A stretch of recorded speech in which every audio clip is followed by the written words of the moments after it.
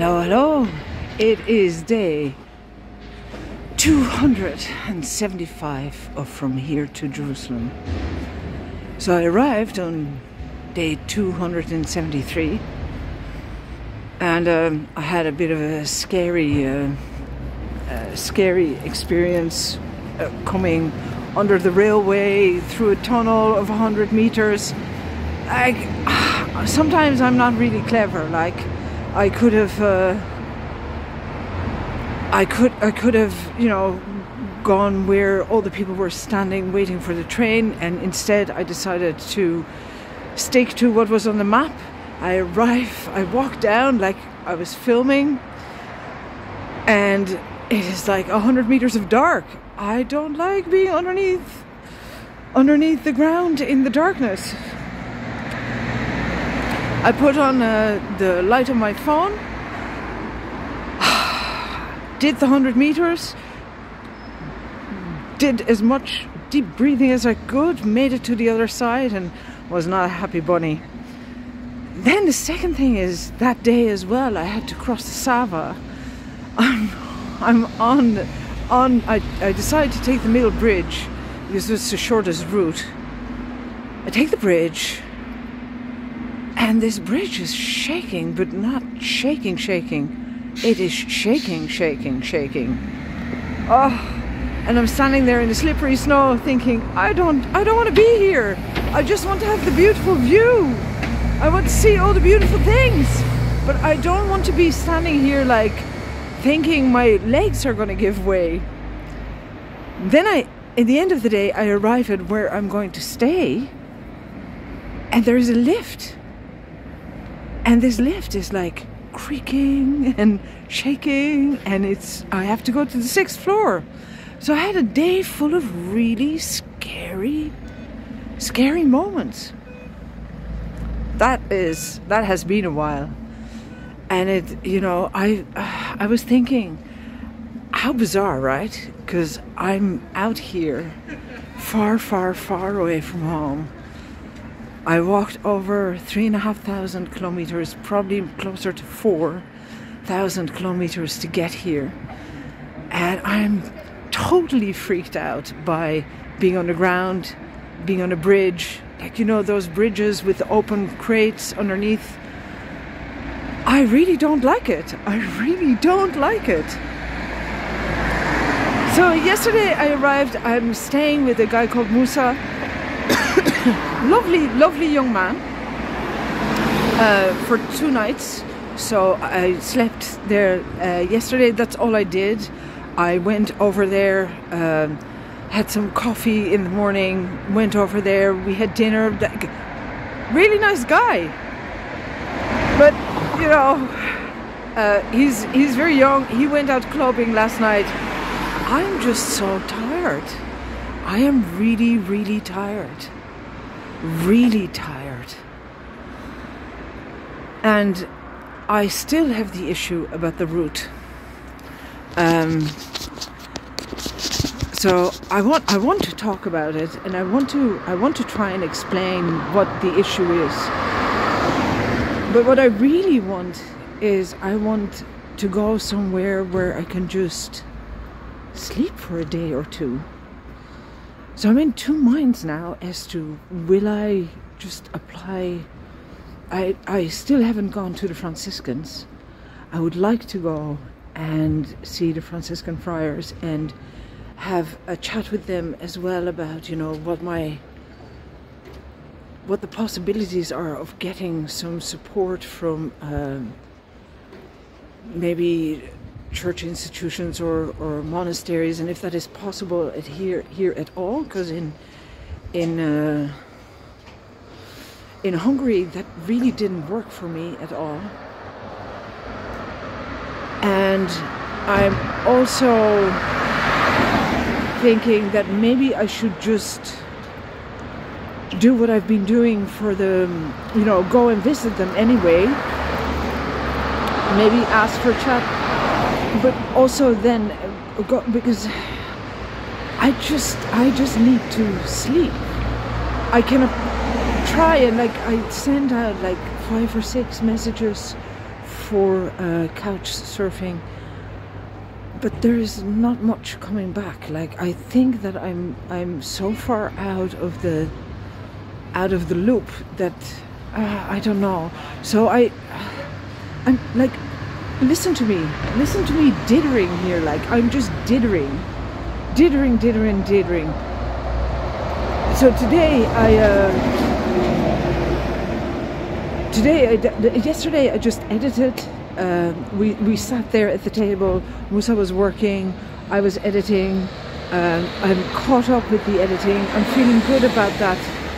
I caught up with some people at home, and I wasn't able to do any more. Like, just so tired. I just need to rest, I think. I've been putting off the resting for a good while now. You know, Vienna was the last time I really took a week off.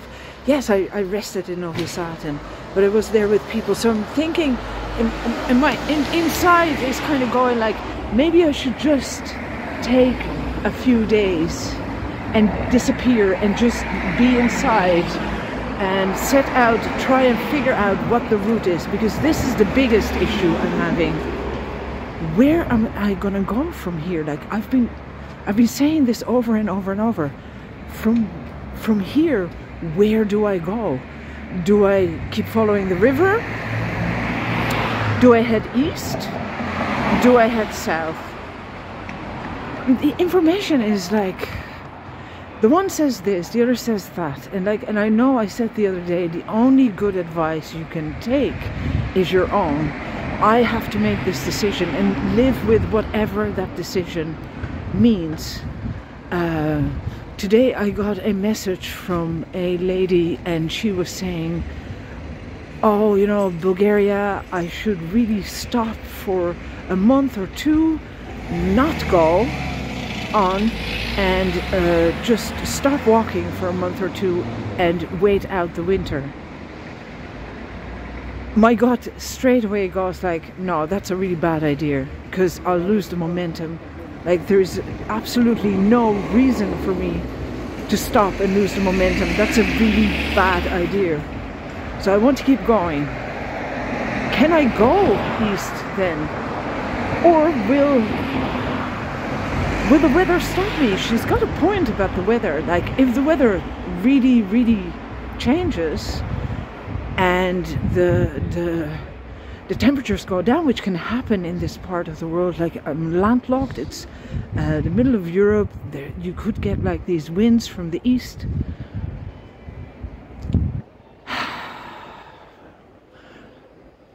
But what is it about, right? I understand that people have these worries about the practicalities. And the other day, like, look what happened. Like, the temperature came down with 15 degrees overnight. And it went from like balmy, beautiful spring weather to snow. And okay, it wasn't freezing, but it was a temperature drop of 15 degrees. That can happen from 0 to minus 15 as well. But what do I believe? Like, what am I doing? Am I like, you know, so today I met with one of the couch surfing hosts who went like, if there's an emergency, he will put me up. He's my own age, lovely man, Boban. I'm meeting him again tomorrow. He took me to evening prayer in an Orthodox church here, and then he went to work out with his daughter. We went for a bit of dinner. We had a really good chat, and you know, I'm telling him the stories of the pilgrimages, and he's going, yeah, and I'm answering my own questions, like, what is it about? It's about this ability to trust in the process, right? I ended up here at this time of the year. I understand that people are concerned. I'm concerned. But can I do this, yes or no? Is it important? Open heart, open mind. If it's important, the road will open before me. So I want time to sit with the maps, draw up two of the routes, I think, I think the northern route going back up along the river is a bad idea. It is the wrong time of year for that. So that leaves me with two routes. One is the route east. That would mean I would go along the river a tiny bit and then I head down and go to Niš. And from Niš I would have to cross over the hills, pretty high hills, to Sofia. Can I find a route where the stages are short enough for me not to get into trouble if the weather changes? If I have 2 more weeks to go there, then I would be over the border. And can I get then from Sofia further into the country when the stages are getting longer? And can I do that in a safe manner? The other route would have me go south. I keep saying that that's not what I want to do. I don't think it's what I want to do, because I think that the issue with going south is that it's a long way around. I want to go to Edirne. I want to take the shortest route towards Turkey. Shortest route towards Turkey is head towards Edirne that goes through Bulgaria. And one thing I do agree with this lady from Bulgaria, the original route to Jerusalem always went through Bulgaria. She is saying like a lot has changed through the pandemic and history and whatnot, and the idea of what is happening in the churches and stuff, and that it may not be the friendliest route. But on the other hand, like, I made it through an area where there was very little help, you know. When the help was there, it was very good, and when the help was not there, that was most of the time. And we still got through.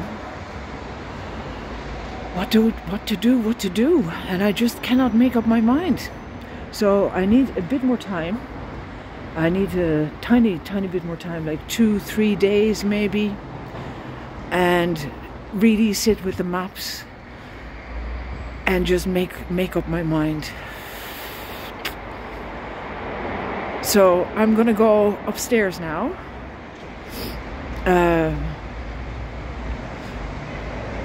And try and figure this out. Like, I have some time because I've done most of the work that I'm supposed to be doing. I haven't done any social media either. Like, this Pilgrim alert takes up a lot of time and energy. Like, it really does.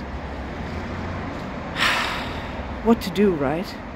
So then today I went to meet Boban, and he took me to what he called the forbidden. First he said forbidden bridge, and then he said no, actually the forgotten bridge.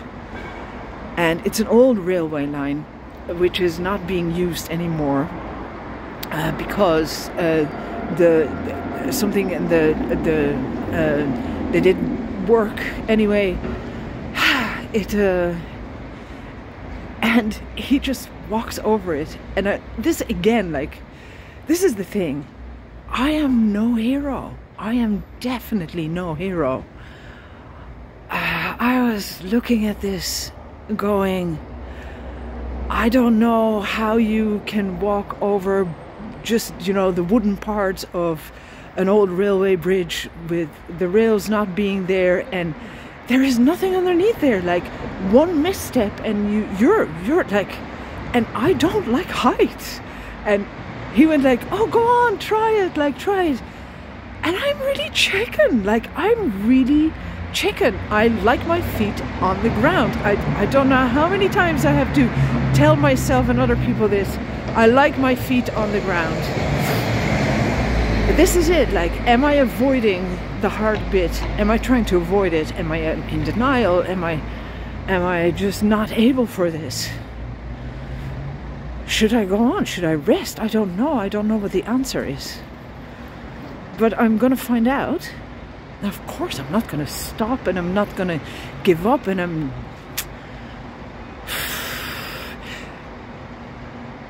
You know, there is the question of, do I go... If I go south, I would go to Kosovo. And depending on who you speak to, people say like, don't go to Kosovo. And then other people say like, do go.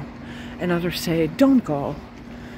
So which one is it? Like, is it okay to go there or is it not okay to go there? And I just cannot get a proper answer. Like, I can't get a straight answer from anybody. So I think the answer is give it a bit more time. I think that I've just been so focused on moving and moving forward and moving forward and moving on and moving forward.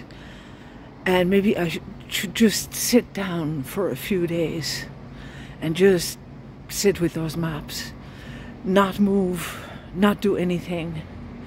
And I'm still caught then with the question, where will I do that? Will I send out some requests for requests to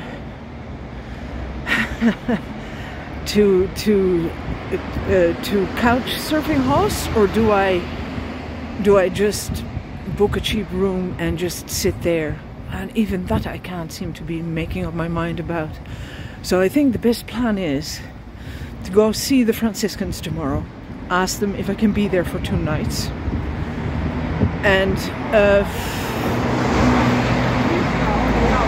meet with Boban if I can tomorrow. If they say yes, then I can just rest, go to evening prayer, morning prayer, hang out with them. And if they say no, book myself a room or put in a few more requests and see what comes back. But if I wait with sending out the requests until tomorrow, then I have the thing where, you know, I'm wasting a day waiting around, waiting for answers. I don't think that's a good idea either. So I need to make up my mind about this tonight, and I'm gonna see, can I get some healthy food for my host and myself right now, and then I'm gonna go back to the room. Listen, thank you for bearing with me, and thank you for being there, watching these rants and stuff. And I'll try and go see something of the city. And yeah, what do you think? Like, talk to you soon. See you soon.